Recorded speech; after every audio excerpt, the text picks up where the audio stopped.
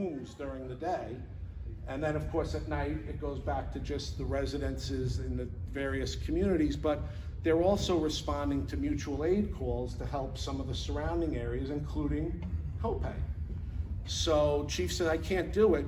And also, by the way, I've had to ask for Suffolk Police to escort us to go there to respond to the concerns. My members, and these are volunteers, remember, they're not, you know, they're volunteering, so my men and women don't feel safe going there. What the hell's going on there? So I drove by there that morning. I see there's a big white PVC fence around it. Any of you have been up there? You can take a ride up there if you go up to Walmart or Airport Plaza, and you see it just looks kind of eerie. It's like locked up. So she says, oh yeah, we have a group called Halo Farmingdale in there. Who's Halo Farmingdale? This is another organization that does this around the county, around the state. And they were supposed to have security, they're supposed to do this, they're supposed to do that. And I said, well, clearly they're not, because if the chief tells us that they've been there 52 times and 27 of the 52 calls are for overdoses, somebody's not doing what they're supposed to be doing at that facility. And his members are frightened, scared. Now look, these guys don't get frightened easy, right? The men and women who work in the volunteer fire service, I mean, we've been there with them with Sandy, with COVID, with all of these responses, they don't frighten easy. And the fact that he told us that really scared us, because we said to him, you can't go there anymore. We're not gonna let you go there. So the way it works, if you're in Copiague, you have a fire district, so you have elected commissioners, and they tax you for the fire service that they provide from Copiague.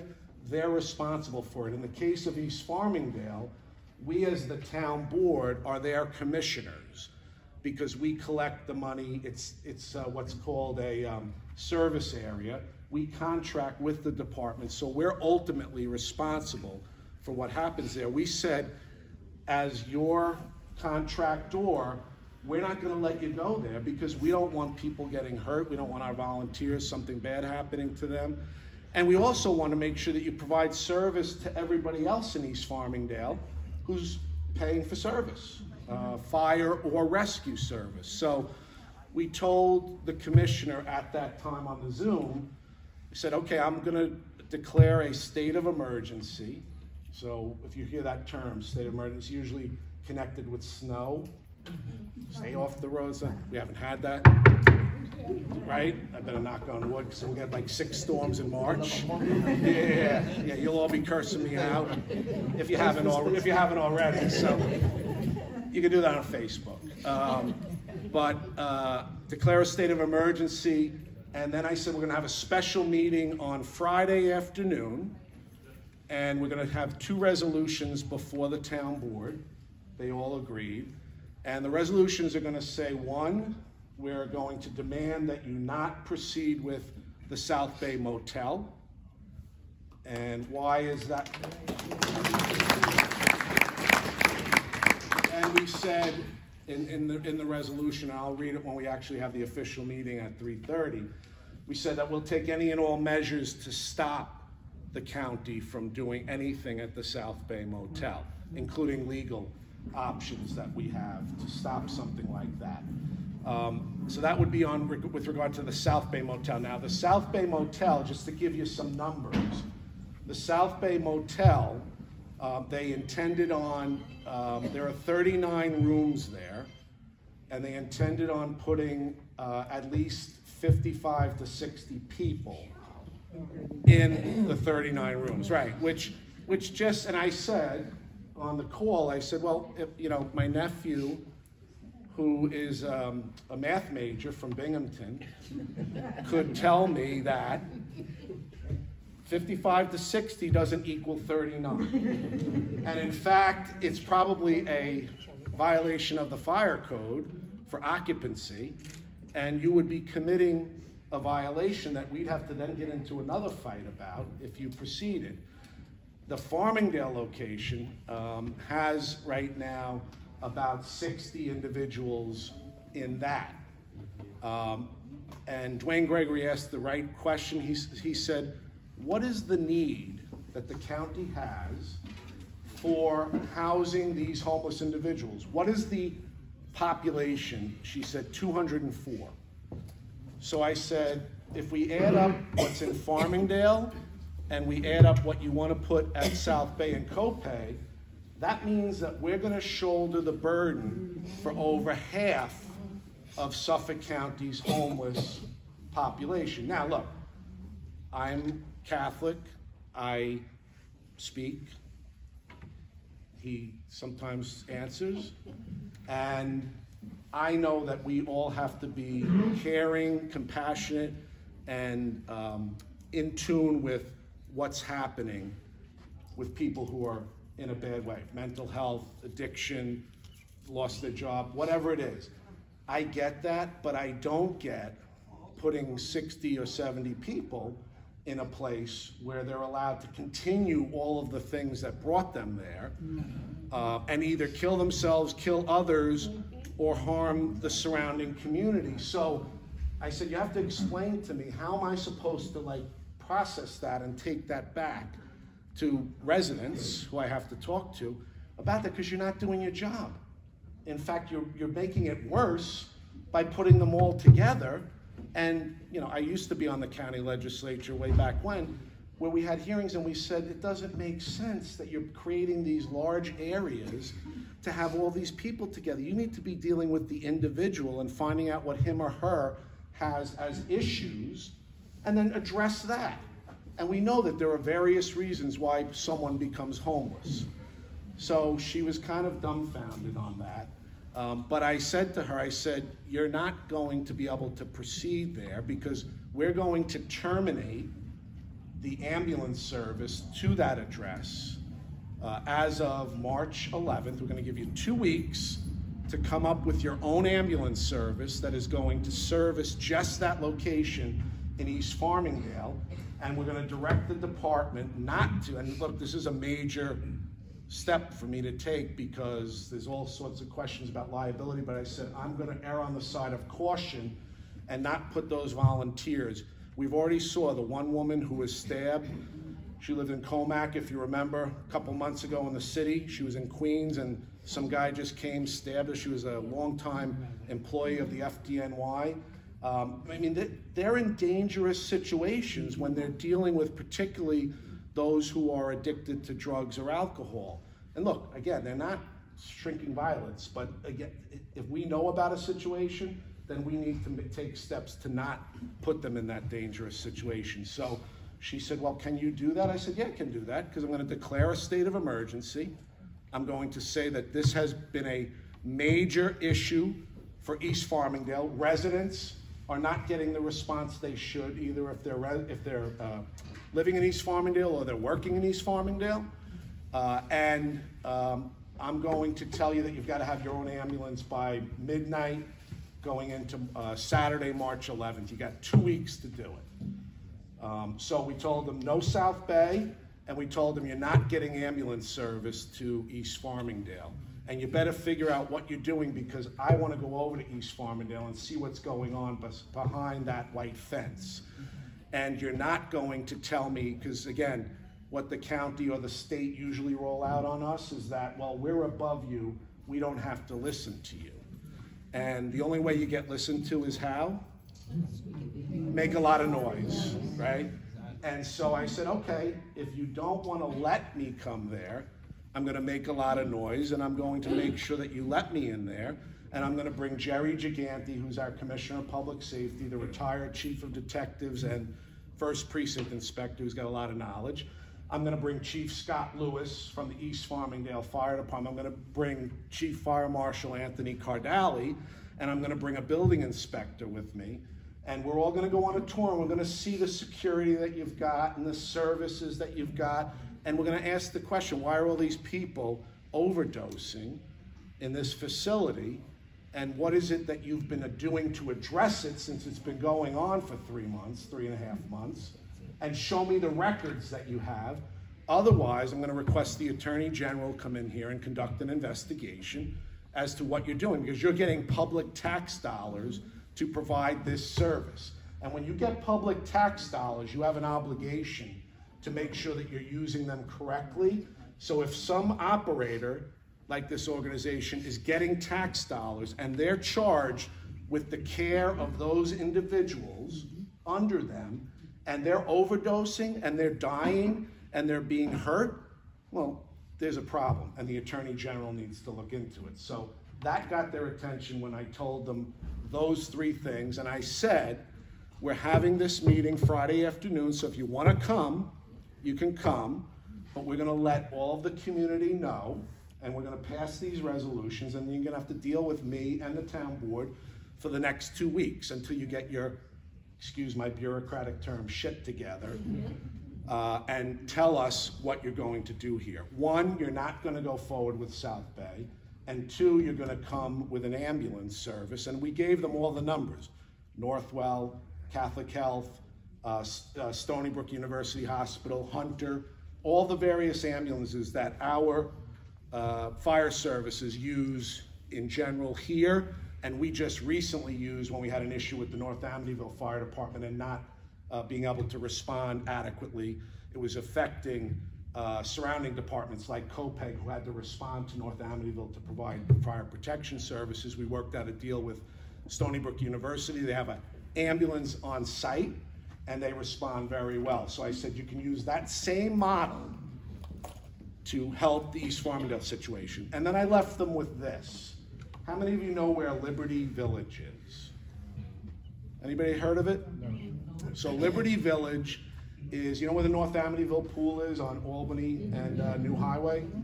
So it used to be the old federal Nike Air Force Base, and years ago, Congressman Steve Israel got that property transferred over to the town, and the purposes of that property transfer were twofold. One was to provide additional park area for the pool and the park that we have over there, and the second was to create housing for homeless veterans. So Long Island on any one given night has about 1,000 individuals of the homeless people who are US veterans. Excuse me, and they said, we want you to build supportive housing for homeless veterans. So Liberty Village is a group run by a fellow by the name of Ralph Fasano. If you get a chance, take a go over there and see. They have 60 individual units. They have all of the services that needed. So if the homeless vet had drug or alcohol addiction issues, or if they had PTSD or mental health issues, or just needed retraining, job retraining, or bringing him or her back into the real world, they have that all on site. We have not had one issue from there. In fact, the North Amityville community embraced them when we located that facility there.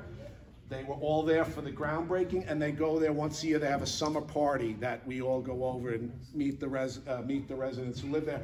And the purpose of it is they can stay there up to 3 years, and the goal is to get him or her back where they can go out on their own so that another homeless veteran can come in there. And I said, why can't you use that model for dealing with the population that you're dealing with? It pays respect to the population, and it pays respect to the surrounding communities. And if you do it right and you're upfront with people, they're gonna, more likely than not, be supportive of what you're doing. If you play games and you sneak around and you do all of that sort of thing, you're gonna get it exploded in your face, and you're gonna have to backtrack and figure out what to do with your responsibility. And this was the discussion we had. In fact, Councilman McSweeney is here. That's Terry McSweeney, who's been dealing with both of the issues. And in the back is our county legislator, the minority leader, Legislator Jason Richberg. Jason, come on up over here as well. So we left them on Wednesday with the fact that we were having this meeting. We were going to consider the 2 resolutions, and we gave them an earful.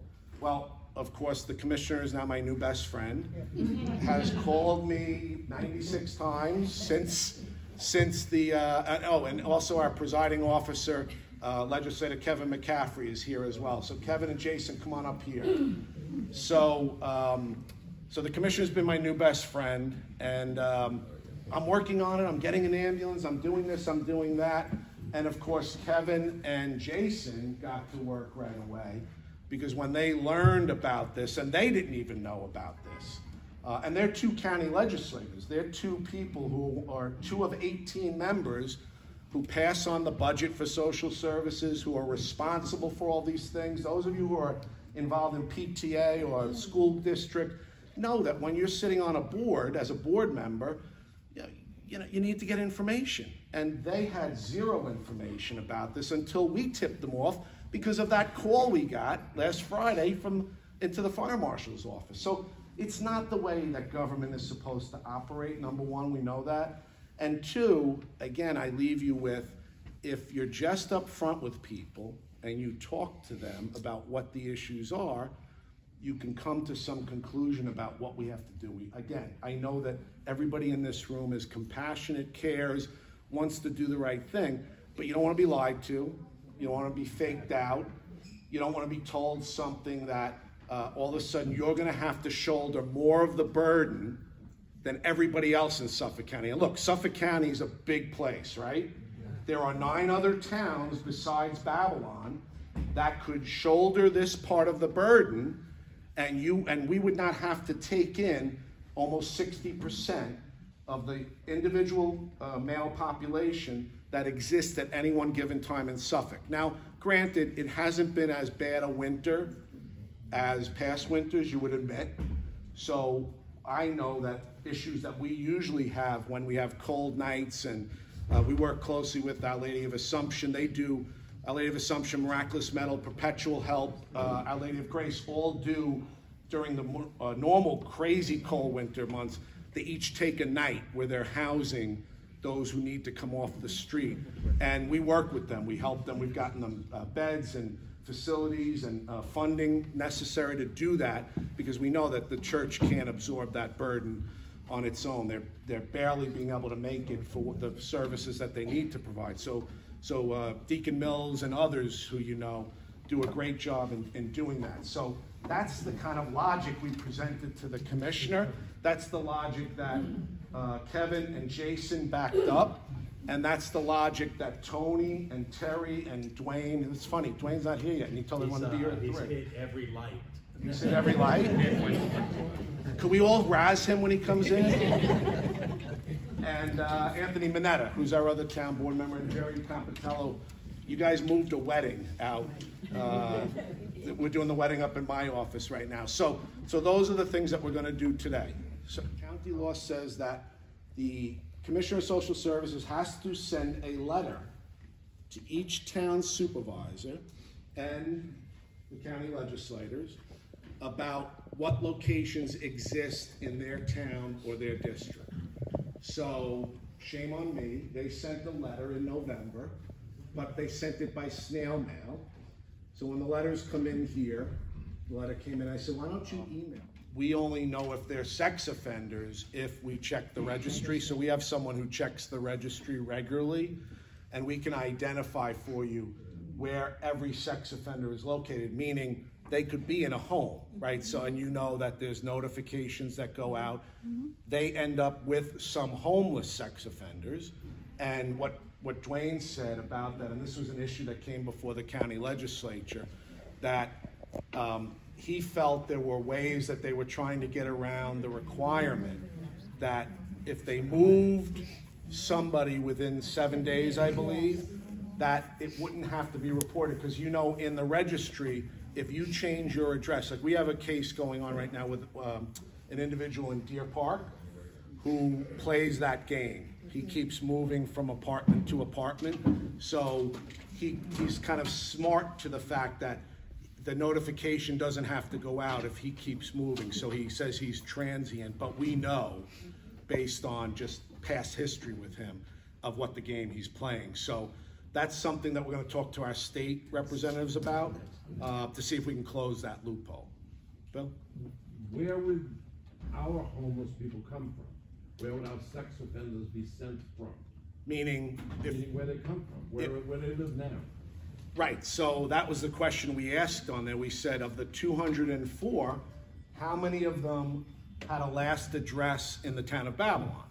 Because if you tell me that, 30 of them have a last address, it's almost like we're going to take care of our people. But we can't take care of everybody's people. Every town needs to kick in and assist. So I don't want people from Southampton being shipped over here, or people from Southold. Why should Babylon have to adopt? Again, and I've known a lot of you a long time. I'm not an ogre. I'm not, we don't have mean, but, oh, Mr. 3 o'clock. All your peeps are here. So I'm just explaining what's going on before we have the actual meeting. But yes, Bill, you're right on target with what we said. We said we don't mind shouldering our burden. We're not in a position to shoulder everybody's burden. Just one follow-up question. Yep. Okay, so theoretically, if a homeless person was sent to South Bay Motel, once he established residency there, then he would be registered as a sex offender. So in the meantime, you don't know he's a sex offender on his way there. Jason? That's amazing. No, if you were a registered sex offender, that means it was a criminal act that you were arrested for, you're prosecuted for. So you would be registered before that. You wouldn't have to. You're resident. You wouldn't have to. You have to report your change of residence. The notification is different. If you were already registered with the state as a sex offender, that's one thing. So you have your designation once your criminal case is adjudicated, but what Dwayne was pointing out is that for the change of address. So once you locate someplace, you have to notify New York State through the criminal justice portal, but you don't have to do that until 7 days. So if you move, quote unquote, every 7 days, then you never can find them. So I'll tell you a little secret, and don't tell anybody. Carolyn, turn that off. We just brought in a special detective who retired from the New York City Police Department, who actually lives in our town, and we are retaining his services to monitor all of the sex offenders. This isn't just homeless sex offenders, but we're monitoring it because he learned in New York City that of the games that can be played to not keep up with where people are. And he's a pretty smart guy. Like I said, he just retired from the New York City. He was a detective that handled sex crimes and sex offenders. So he did a survey for us, and he pointed out where in the portal and in the listings where they can play games. And so we said that's a great assignment to hire somebody for, to make sure that we have all the accurate information that we need. We can work with the school districts, whether it be Copiague or Lindenhurst or any of the others, and make that information available so that they don't have to worry or they don't have to spend money on trying to track that. That I believe, and the town board believes, that should be an obligation of us, that public safety falls under our domain, and we work closely with the Suffolk Police Department, and we want to make sure that we stay on top of it. So we're going to be doing that. Supervisor Richberg and the town board members are bringing this is something of concern to each and every one of us, and I think that Rich laid it out perfectly to say, hey, we understand there's a problem out there, and maybe we need to find a place for people that are homeless and transient. And I think sometimes you find a good location, sometimes you don't. But either way, the town of Babylon should not be shouldering the responsibility for almost every one of the single homeless males here in Suffolk County. It's a big county, 1.5 million people, and it's a long way out to Montauk. And we think that there's enough to spread around for everybody to do their part. It's not fair that we have 77, almost 100 already on East Farmingdale, and we got good news for the East Farmingdale Fire Department as well. But it's not fair. And to put them in an area right by the South Bay Motel there on Montauk Highway is not a good location. So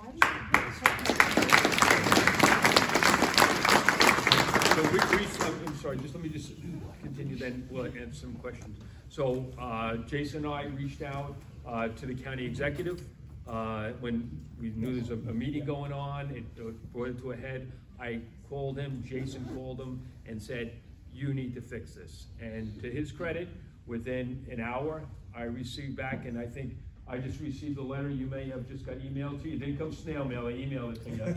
And it's saying from his office, saying that DSS will not be entering into a contract with the South Bay Marina to provide those.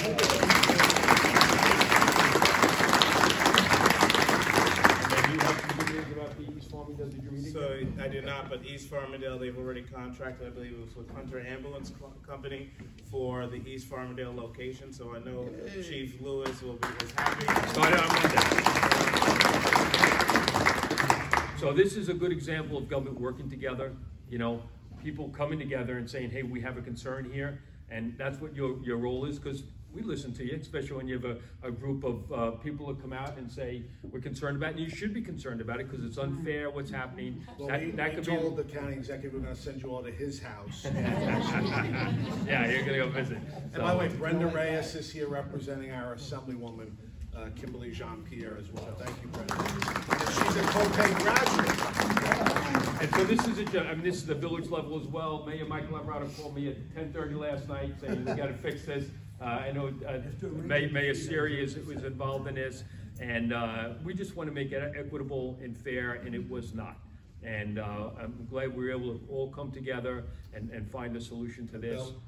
But this is not going to be going forward. That proposal is done, and we're going to provide the relief that the East Farmingdale Fire Department needs. And because if they're putting that burden on our community, they should be the ones that are fixing that problem. So, My question is, who